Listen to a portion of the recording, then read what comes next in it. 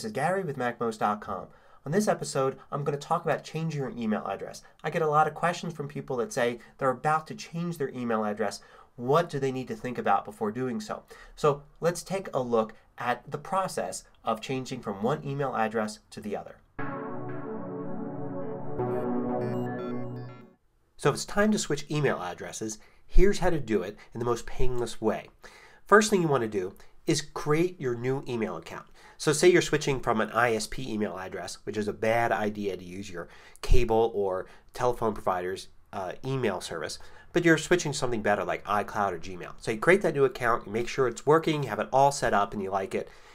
Now, important, don't delete your old one. There's no reason to. You can keep using it. Matter of fact, it's going to be important to keep using it for a little while to make sure everything gets switched over.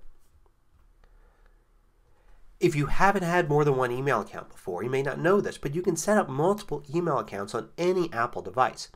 So, for instance, on your Mac, you can have both your old email address and your new email address coming into your Mac Mail app, and they'll both actually have a new email appear in the inbox. It's no problem. So what I do is I would have my old email account only come into, say, my desktop Mac, and have all my other devices like my iPad and my iPhone, they just get email from my new email address, the one I'm moving forward with. That way I'm not bothered with dealing with stuff coming into my old email account while I'm on the go, only when I'm sitting at my desk. So next you want to start the change. So you want to think of the obvious people, the people you actually email with on a daily or weekly basis. Let them know, send them an email and tell them you have a new email address and what it is. Make sure you send that from your new email address. Matter of fact, you should probably never send anything from your old email address unless you need to do that to confirm something while changing an account. So get these obvious people onto your new email account so you're on your way.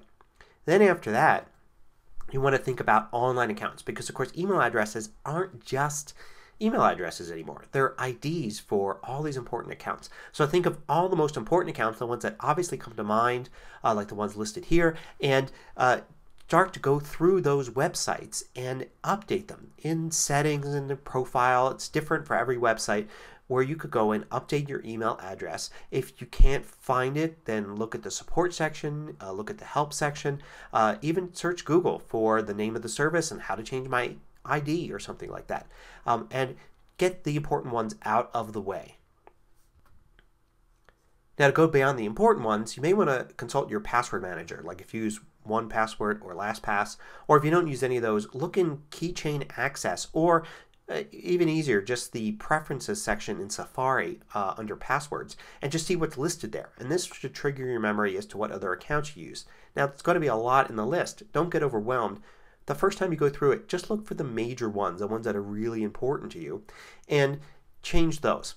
Then come back later, maybe the next day or next week, and look at the minor ones and go and change those. You never have to get it exactly right because of how we're going to deal with things that we missed later on.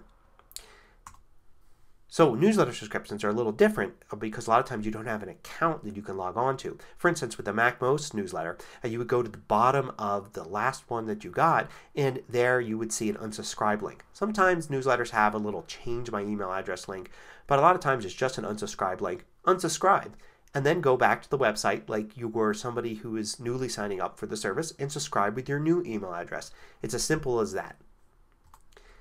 Now, for finishing everything off, what you need to do is monitor your old email account. So you're still getting it on, say, your desktop, and you want to go and check that maybe every day for a while, and then after a while it'll only be every week, and then maybe even just to monthly, and see what comes in there. If you get an email from a friend, make sure they know you have a new email address.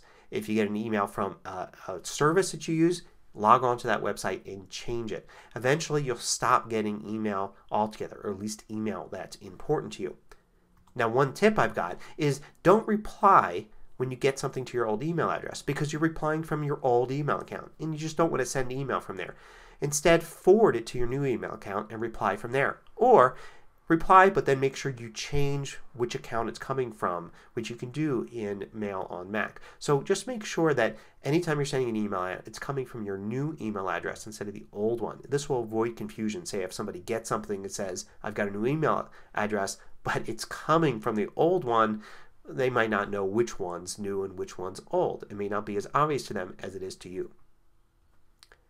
So there are two other functions that you may see with your old email account that you may be tempted to use.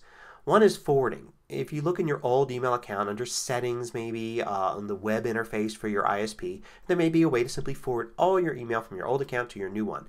This is a bad idea for a number of reasons. Well, first of all, think about it. If you're getting a lot of spam at your old email account, do you want all that spam forwarded to your new one? Probably not.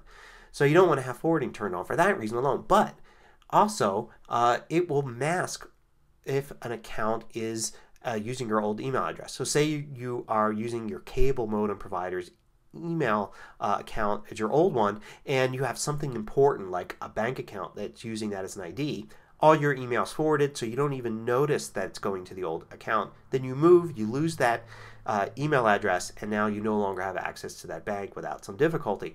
So forget about forwarding. Just continue to monitor that old account until you're not getting anything to that old account except spam.